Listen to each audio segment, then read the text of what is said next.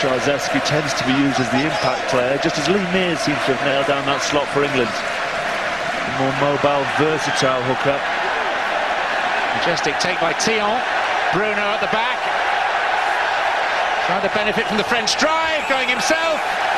And Alan Lewis is perfectly placed. The Georgians, by fair or foul, managed to collapse the driving maul. Bruno, just as Nyanga did in the first half, spotted a gap on the short side. Well supported, well set up, good low body angles. Driving through Bonaire, and Thion at the front, collapses.